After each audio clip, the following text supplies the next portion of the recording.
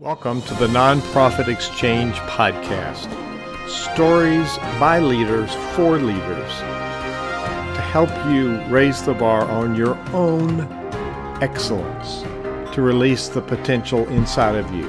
Now, here's today's podcast. This is Hugh Ballou. Welcome to this episode of the Nonprofit Exchange. And as always, we may have dealt with the topic before, but we got a very unique perspective on it today. So sit down. If you're watching on Facebook, sit down, get a notepad, share it with your friends, because you're going to get some useful ideas today that you can take and implement. So our guest today is Karen Knight. She's a Canadian, lives in the Pacific time zone, so we're separated by 3 hours time-wise. So Karen, welcome to the Nonprofit Exchange. Please tell our listeners and viewers a little bit about yourself and your background and your passion for volunteers. Well, the passion's easy. I can be as passionate as you want about volunteers and volunteering. I started volunteering when I was about 11 years old. I was visiting my grandmother in her care home, and the person who called bingo wasn't able to make it that day. And everybody was really upset because nobody wanted to call it themselves, because if they did, then they couldn't play, right?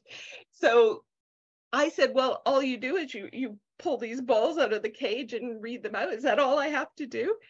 So I called bingo for an afternoon. And the joy and the thankfulness of everyone just lit a fire in me. And I've been volunteering ever since. Volunteering isn't something that's common that was common in my family, but it really started something with me.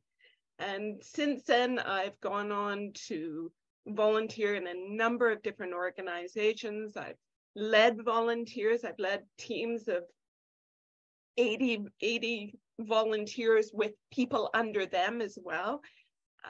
I've served on boards of directors. I'm currently the president of a board of directors here in my little town of Kamloops.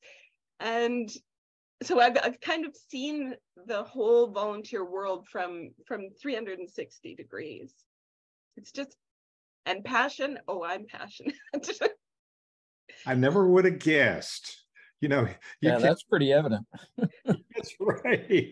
So I'm joined today, folks, with David Dunworth. He's the board chair, Center Vision Leadership Foundation, and the co-host of the Nonprofit Exchange. You can find this at nonprofitexchange.org, O-R-G. You can find all the episodes there. This is 350 over 8 years, but it's very unique because Karen's got some unique perspectives about volunteers. So you say in your writing that volunteers aren't free. What does that mean?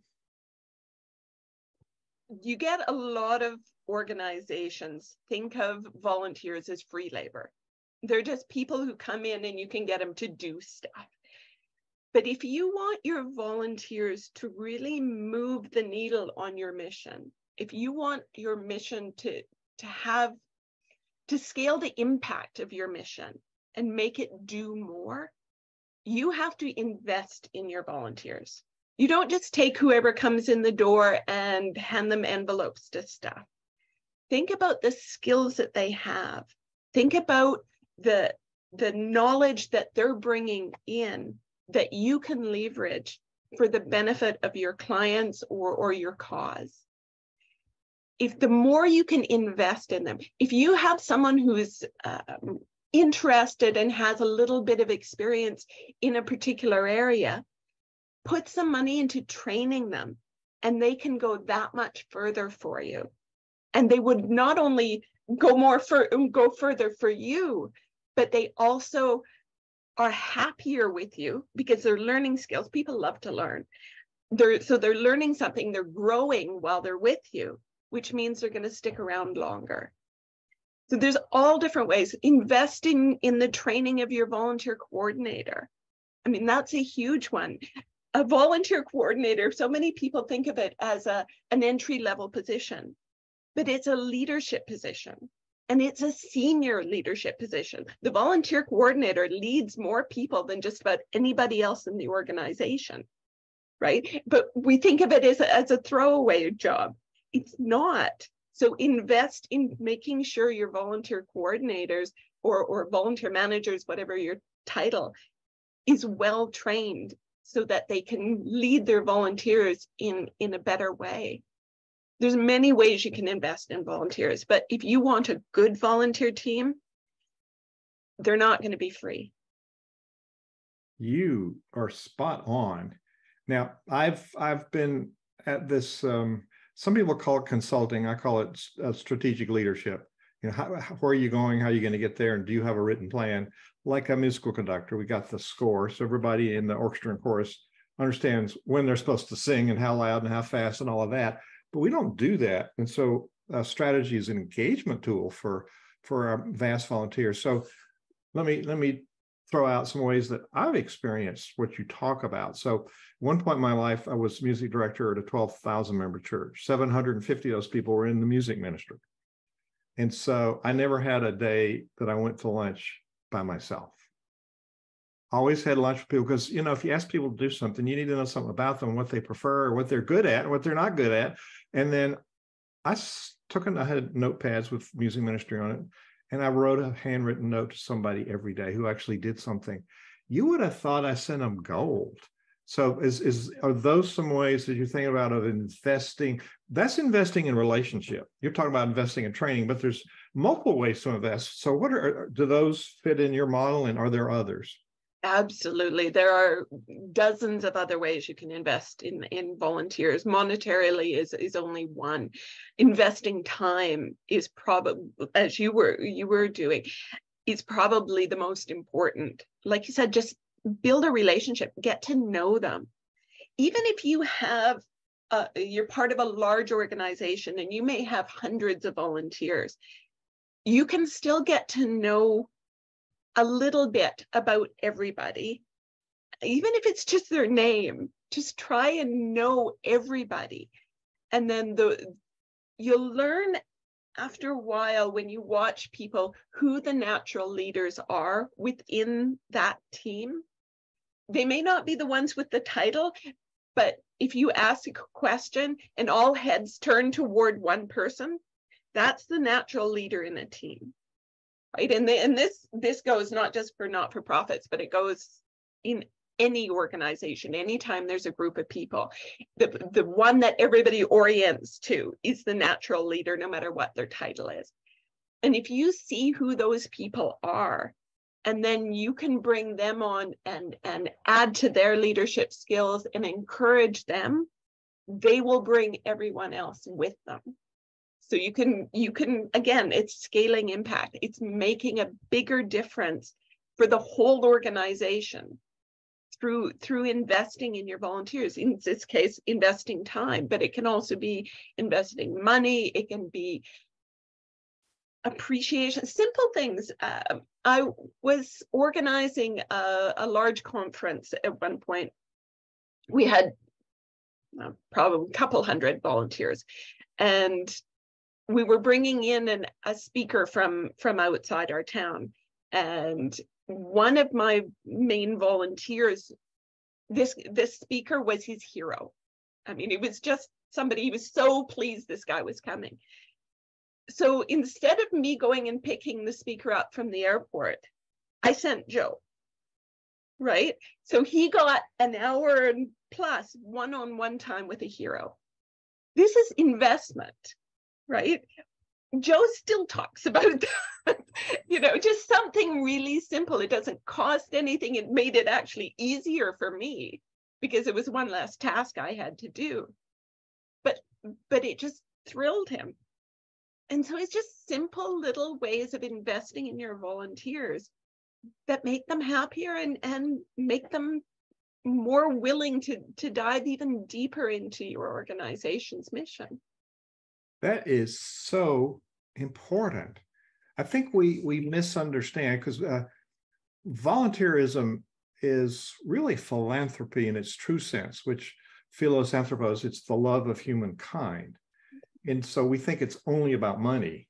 Now, it's time, talent, and money, right? So we encourage people to contribute, and especially people that are in memberships like churches or chambers of commerce or part of a movement.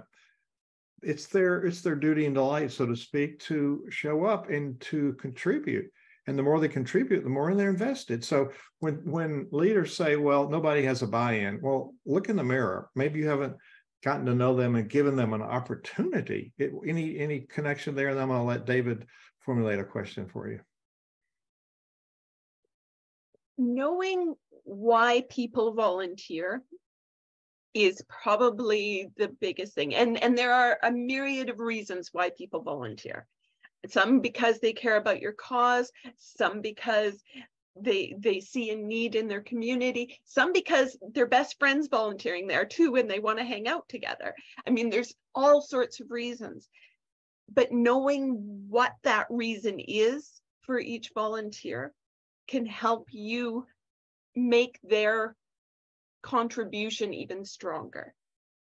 So absolutely bring in as much as you can to keep people happy and keep them to feed what they need as well as what your organization needs.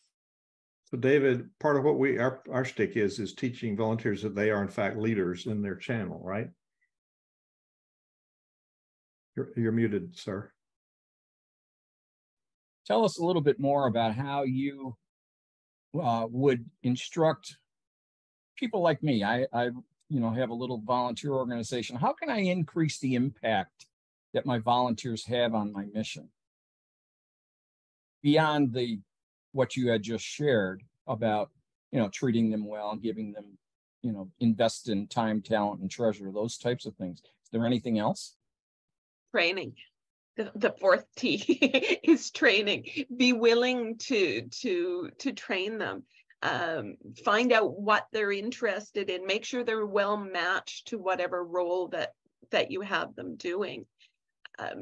Bring in as much. Like I said earlier, people love to learn, and if they get a chance to grow while they're with you, that makes them happier, and they will spend that growth on your organization, which again moves that needle on your mission.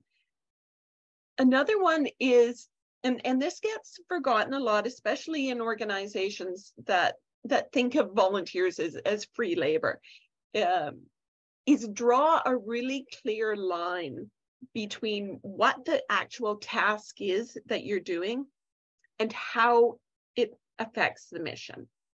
So if I'm sitting here stuffing envelopes and I'm thinking, okay, our mission is to end world hunger, how is what I'm doing actually helping? Because that's what people want to do. They want to help. They want to make a difference. But if all they're doing is sitting doing some menial type stuff and they can't see the line, then they'll lose faith and they'll leave. It's that old story about the president asking a janitor at NASA what he was doing, and he said, "Well, I'm helping to put a man on the moon." Right? They drew the line between a small task that may not seem attached to the mission. They make that really clear, and if you can do that, then people are going to work even harder and push your mission forward. So make that line really clear. Yeah, that's great. That's oftentimes, you're right. Oftentimes people forget about that because they get wrapped up in the day-to-day or whatever. So thank you. That's great. In the busyness, we get caught up in the busyness of what we're doing and not when we don't think strategically. There you go. Yeah, thanks. Well, one of the things, there's lots of myths about nonprofit work. There's lots of myths about leadership. And we've inherited some really broken ideas. One of which is like it's free labor, but it's really a collaborative effort. And and I want to do a follow on with David's question, how can volunteers that they perceive themselves as a leader in the organization? I'm just reading that into what you say. They're part of making things happen. So leadership is really influence. And I've been in organizations where one person steps up their game everybody else takes notice, and they go, oh, I can do that too. So the influence among leaders in the organization that we call volunteers, if we've given them a channel and celebrate success, is pretty massive. You have any experiences you want to share around that topic? Around Around yeah, giving people, it's celebrating basically and affirming. celebrations. Yeah, and affirming. Yeah, lots of experiences, good and bad. Probably a number of organizations. You hear about appreciation events, and an organization may have 200 volunteers, and they throw an appreciation event and 10 people show up, right? I think just about all of us have experienced something like that. Part of it is to make something like that work is, again, you need to talk to your volunteers. I mean, I know I'm hammering on this constantly, but you need to be able to know who your volunteers are and talk to them. If you want to do something for your volunteers, find out what they want. Right? Don't just put a big event together and they think, oh, a nice splashy event with dinner and dance and all this, but we would have just preferred a backyard barbecue, right? Or something like that. Knowing what your volunteers feel like in terms of what they're, you've heard of the phrase people's love language, right? There's 4 different types of love language. You need, and I'm going to write a blog on this. I'm going to do that one day. Is you need to know your volunteers' appreciation language, what means things to them.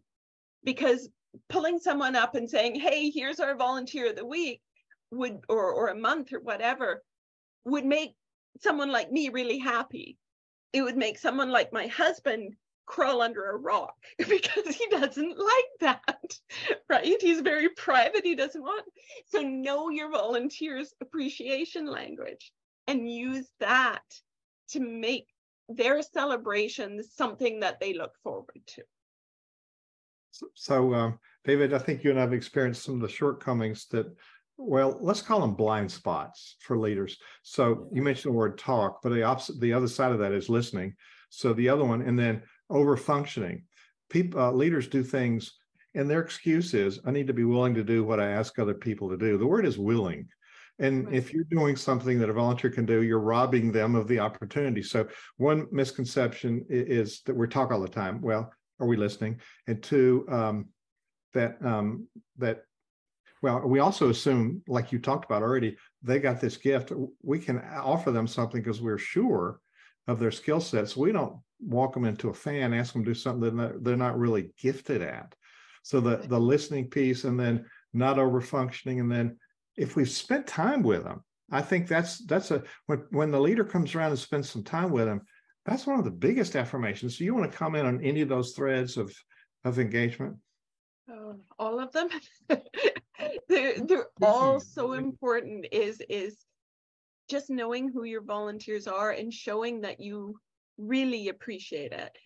One of the things that I recommend to any leader of volunteers is when you thank a volunteer, and you should thank every volunteer every shift, every volunteer every shift, but be as specific as you can.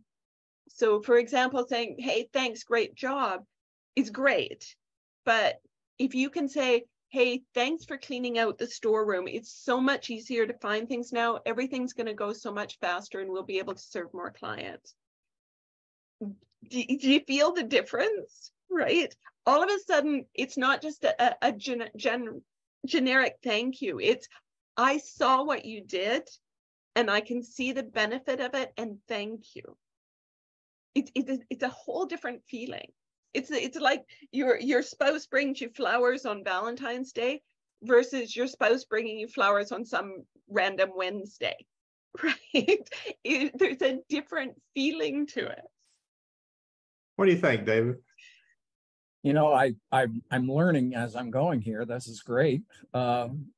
That's so right. And I remember back in my days when I was actually running a large organization, um, the employees were very distraught. And I came in as a last resort to try and cure this business that was ailing so bad. And it was large. We had almost 1,000 people there. Over 3/4 of them were part-time intermittent, but the full-time employees, there was 380 or something like that. Well, over the course of 4 years it took me, but I learned everybody's name. I knew 3/4 of them about their family and stuff because I paid attention to them. And that club, it was a large organization, went from losing money to making money, losing more than $1 million a year to making more than $1 million a year. And we didn't really change anything but treat the employees like humans as opposed to workers. So I think your point's really valued them. It's great. Are there trends, and think like everything else, they change with time. Has volunteer trends occurred? Do you see things differently in that realm?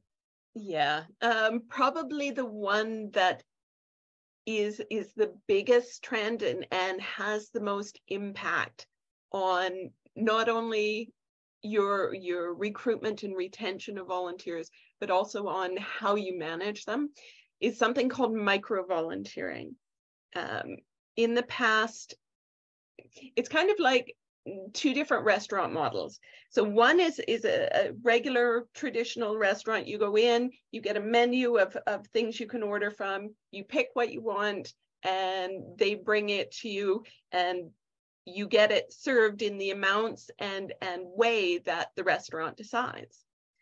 The other model is a buffet style, where you go in and you have a vast array, and you can have a little bit of this, and you get to choose how much and which particular order that you do things in.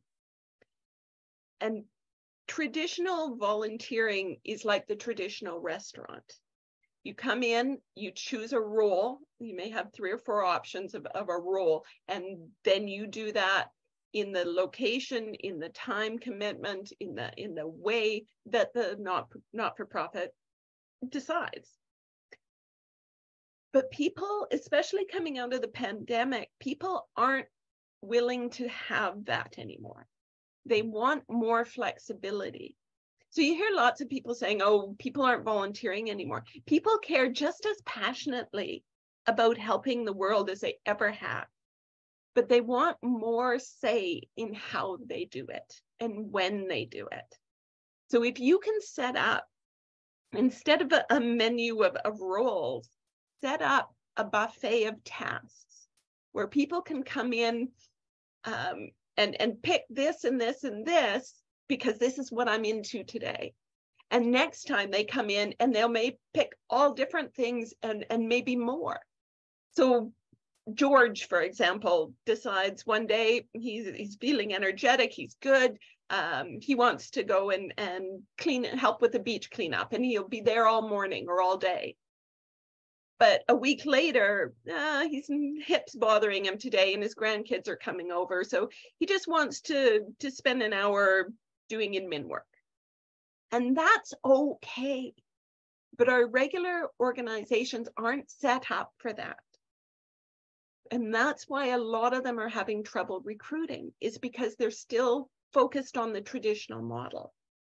So now you don't have to choose one or the other. Like some restaurants have both a set menu and a buffet. And that's kind of the best way, especially if you have a role that requires a lot of training. And then you can keep that as a set menu item. But then have as much as you can in this kind of buffet style where your volunteers can pick and choose. And that way there's that flexibility that people are looking for.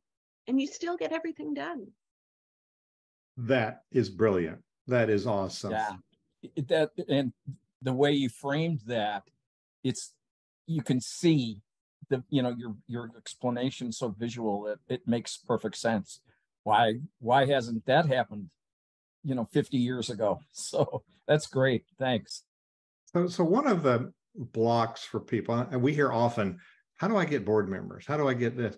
So I think the language. So when I was president of the symphony board here for a while, I had 28 people turn me down for the board. So the language for the board, let's deal with that one channel. That's high level leadership. But I asked 28 people to be treasurer and got turned down. So I figured, I got to change what I'm saying. So give us a sample of engaging in a conversation that would result from people saying, I want to be on this board. What a lot of people forget is board members are volunteers too. So a lot of the stuff that we were talking about in terms of appreciation and training and things like that apply equally well to a board member as to a regular volunteer. So if we put that in place, another one, like you said, it's the talking. When you approach them, think strategically. So before you go out and ask, know exactly what you are asking for and what you are offering. It's not a one-way street. Know what serving on the board can offer or provide to a potential board member. So for example, I think I mentioned earlier, I'm a president of the board of the Kamloops Therapeutic Riding Association. We use horses to help kids with autism. And we were, for a long time, we were struggling for board members. And when I became president, I approached 3 different people and all 3 of them joined. So, and part of it was because when I went there, I would go to one of the members, for example, or one of my potential members, and I said, listen, this is who we are and this is what we do. I know that you are trying to get ahead in your career. Having a leadership position, such as a board position, can show any potential employers that you have strategic knowledge and you have this understanding.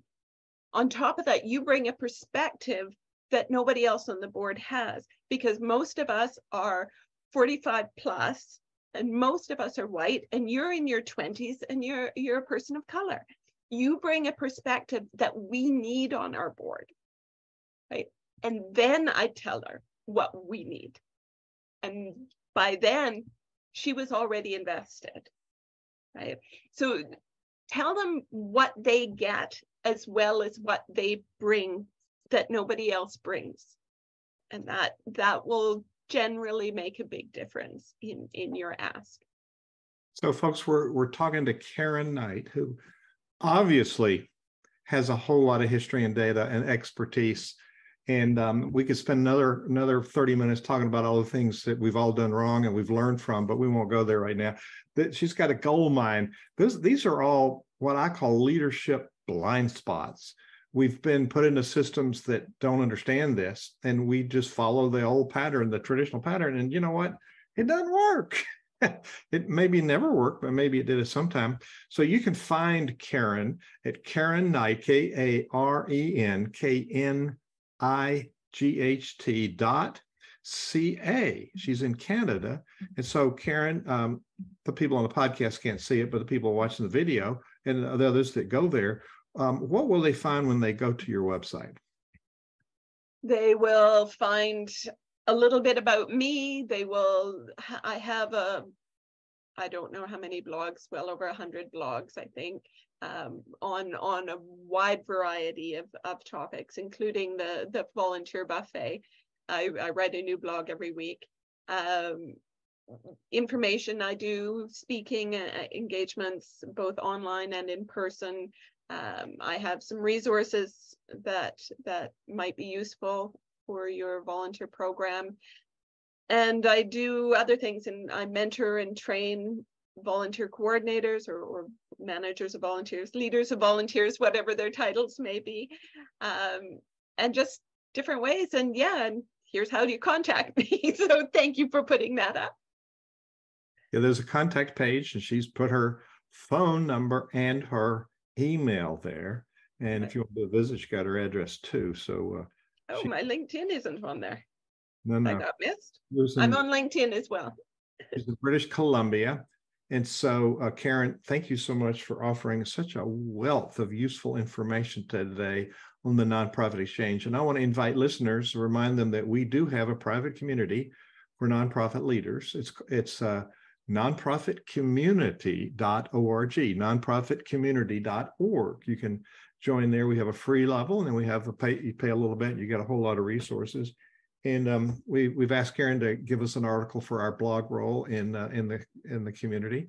So Karen, thank you again for being our guest today on the Nonprofit Exchange. Thank you so much for having me. It's been fun. I really appreciate it. Your talk today is great. Thank you for the information. Thank you for listening to the Nonprofit Exchange.